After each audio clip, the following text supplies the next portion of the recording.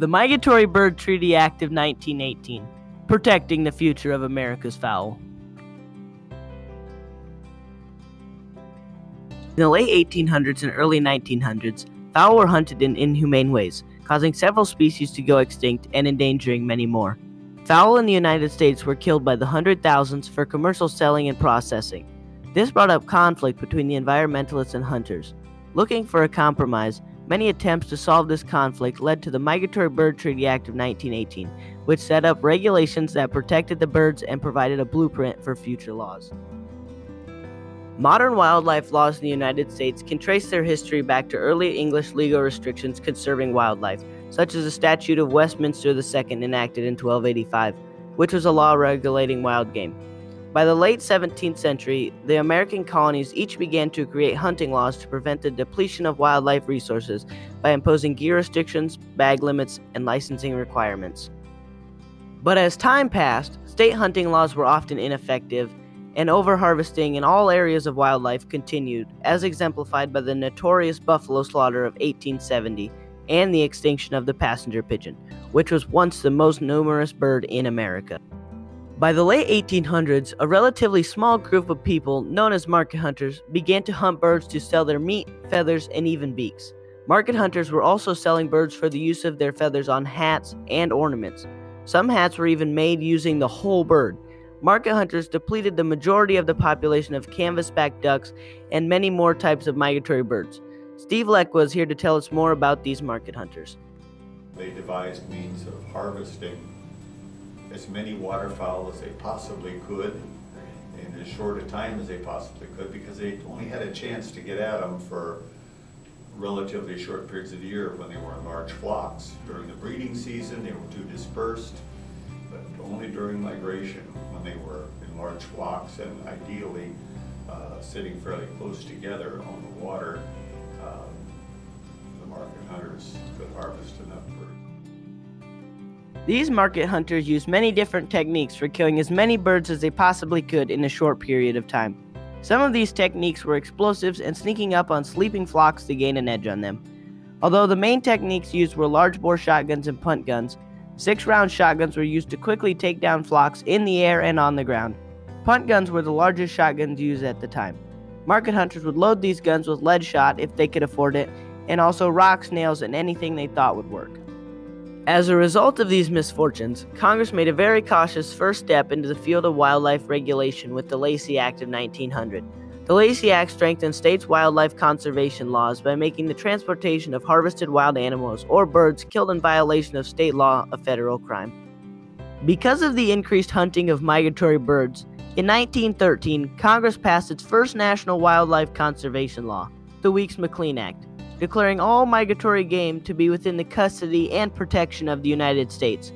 The act was passed as a rider to an appropriation bill for the Department of Agriculture, and was almost immediately challenged and declared unconstitutional, largely on the basis of the state's property rights over game established in the U.S. Supreme Court in Geer v. Connecticut in 1896. In 1916, the United States entered into a treaty with Canada for the protection of migratory birds.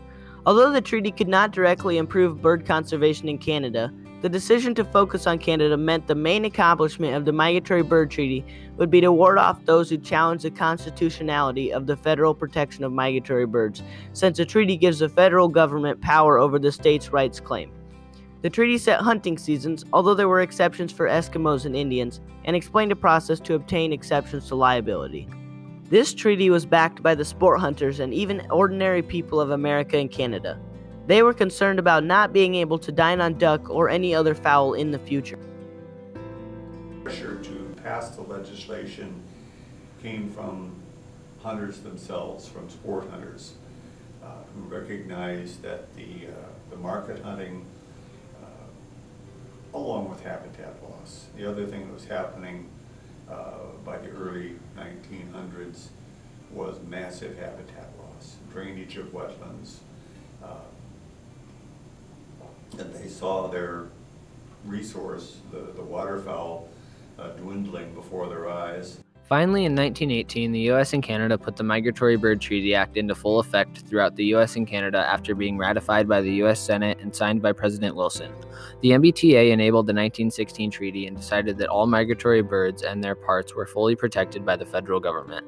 The Secretary of Interior was given the power to enforce the regulations, to implement the prohibitions of the Act, and to determine when, if at all, migratory birds protected under the Act could be taken.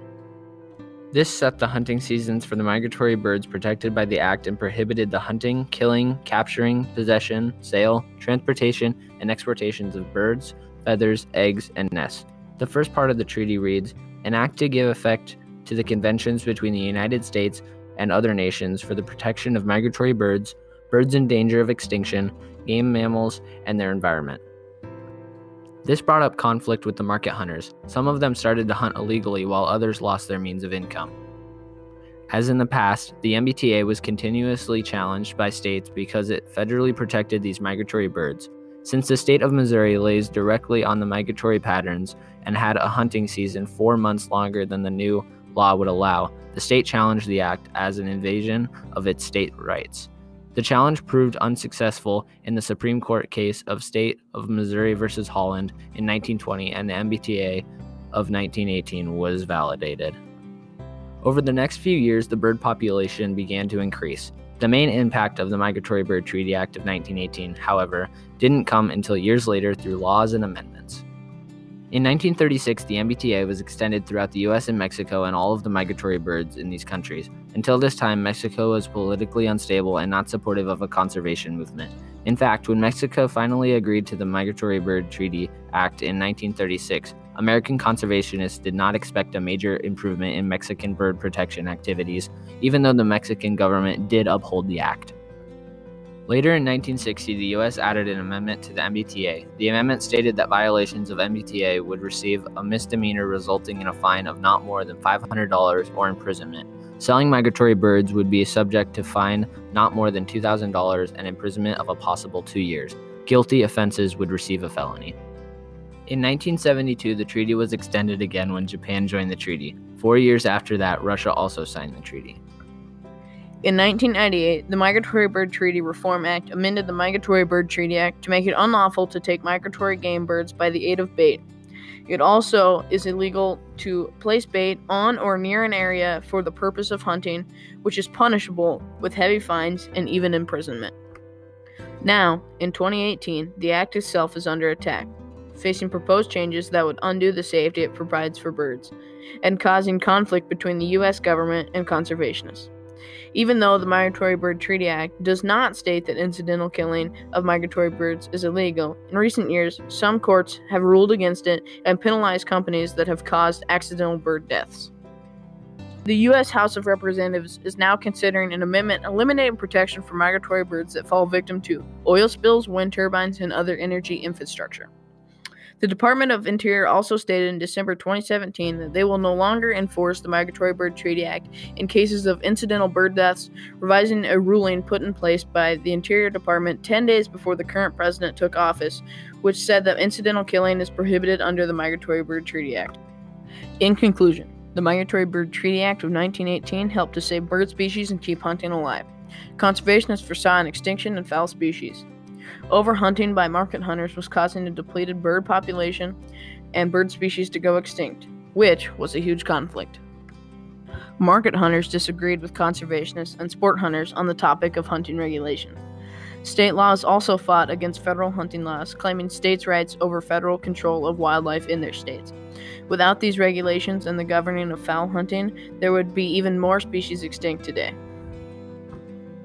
The negotiation of the Migratory Bird Treaty Act with Great Britain, on Canada's behalf, served as a compromise for the states' rights issue, since a treaty gives the federal government power over the states' rights.